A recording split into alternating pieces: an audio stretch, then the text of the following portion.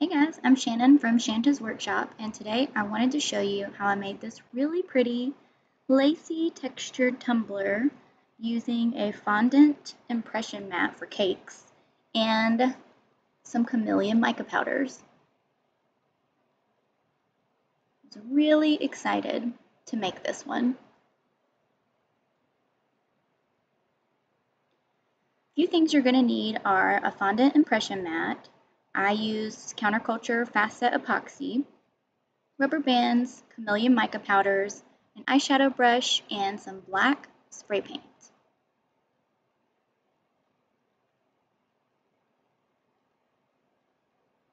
The first thing I did was I sanded my tumbler really well and then washed it with Dawn dish soap. I mixed up about 15 milliliters of epoxy for this 30-ounce skinny, and I definitely didn't use it all. I'm just putting it right on the stainless too because we're going to put down the impression mat, and then once that's cured, we will spray paint the entire tumbler black. And I'm not worried about epoxying the bottom, I'm just making sure all the sides are covered from edge to edge, and then I did torch it to pop the bubbles. So I did use this cake mat for another tumbler, so I'm just wiping it with my lint roller to get up any extra pieces of epoxy that were stuck to it, or pieces of glitter and things that got stuck. So now that the tumbler is completely tacky, it is time to apply the fondant mat. So you just want to press down really well to make sure all of those tiny details are getting smushed into the tacky epoxy. And I'm just turning slowly as I go and making sure it's lined up. And if you're smart, you will measure your tumbler and measure your mat and cut it these same measurements, which I did not. I just went crazy and just cut the mat, and it's a little too small for my tumbler, but it's okay. So I'm getting it all smushed on there. So you want to make sure top, the bottom, the middle, every single area of the cake mat is smushed onto your tumbler. And once you've got it all smoothed out and stretched around your tumbler, you can apply some rubber bands to help hold it in place as it cures.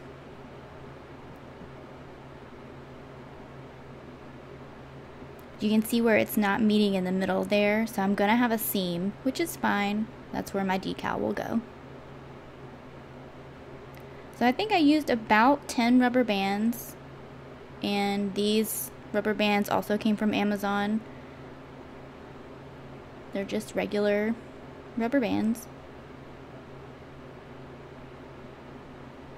And you just want to make sure they're kind of evenly spaced so you have a nice secure grip and hold for your cake mat.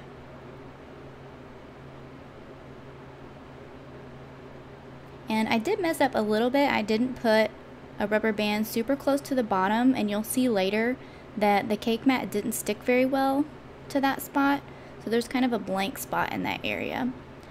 So once the epoxy is completely cured with a fast set, it only took a couple of hours, you can take off your rubber bands and peel off your mat.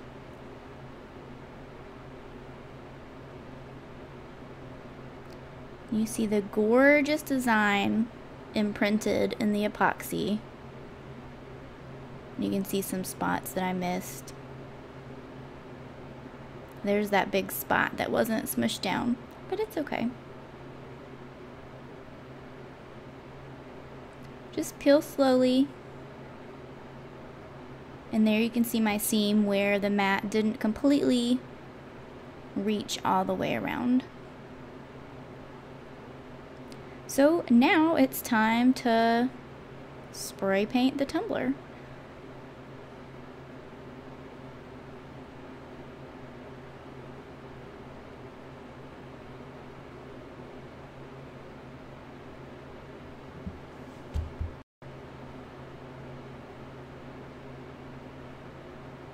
Alright, so once you get your tumbler spray painted, you're going to let it dry for a little while, but you don't want it to dry completely. You want it to be a little bit sticky for when you brush on your micas. So we're going to kind of burnish the micas into the spray paint to give it a nice chameleon, smooth, color shifting glow. And the mica powder that I used is from Woody's Goodies, and it's called She's a Lady. It has kind of a greenish gold to teal color shift. And then I did find these makeup brushes or eyeshadow brushes from Amazon that I'm using to burnish the micas onto the spray paint. So I think I let it dry for maybe 10 minutes, maybe not even 10 minutes, maybe 5 minutes.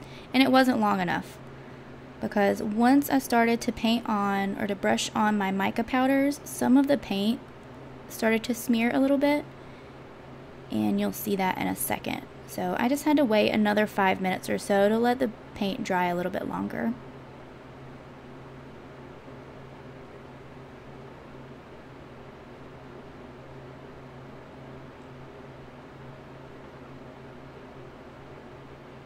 So yeah, I'm seeing it getting on my brush.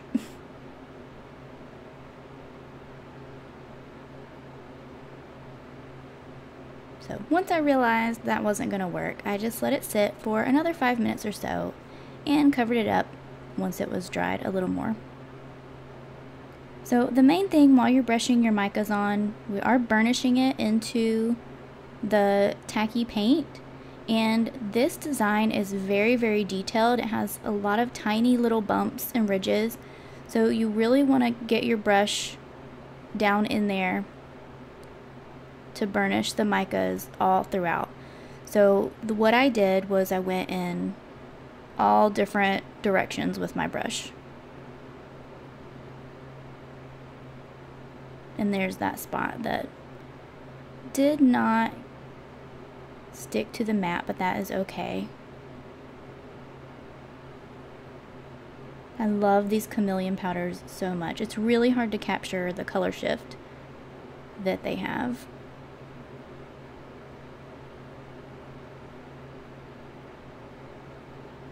You can see I'm going back and forth, up and down, and then circular motion sometimes.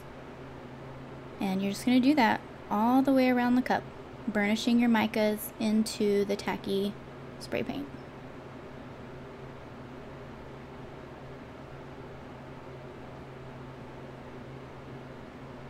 And I do prefer using an eyeshadow brush for the micas versus just a paintbrush, because they're really soft bristles and it really helps to get down into all those little detailed bumps and ridges. Such a pretty color shift. And don't forget to do your bottom.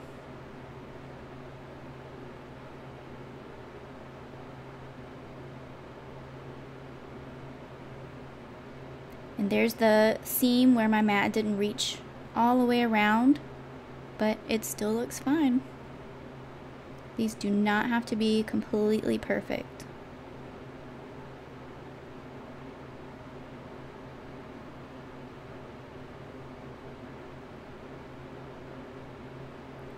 So around on those little flowers, there are a bunch of, it's kind of like a really tiny grid for the texture in those. So you really want to go in a circular motion on those especially to make sure all of your micas are burnished. And then once you get it all on, just go around again one more time all the way around in a circular motion to make sure everything is rubbed in and you don't have any extra mica flakes or mica powder just hanging out.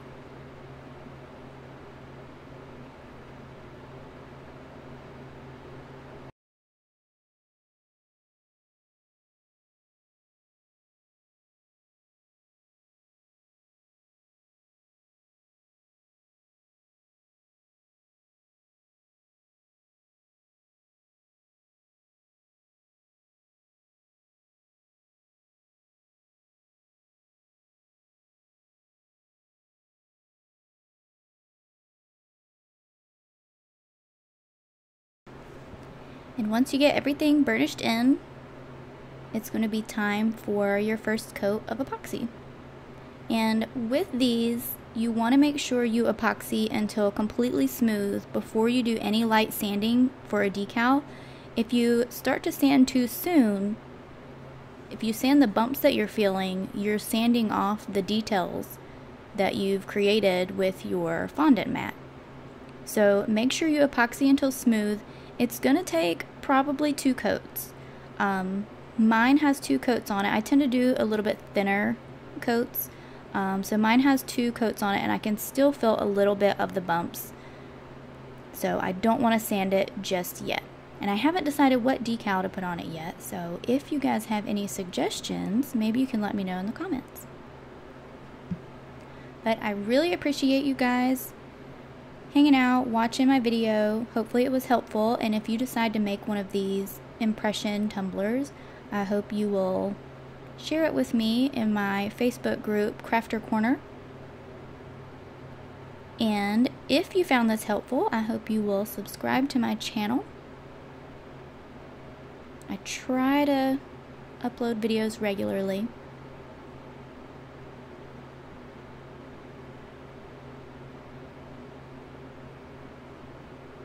Thanks so much for watching.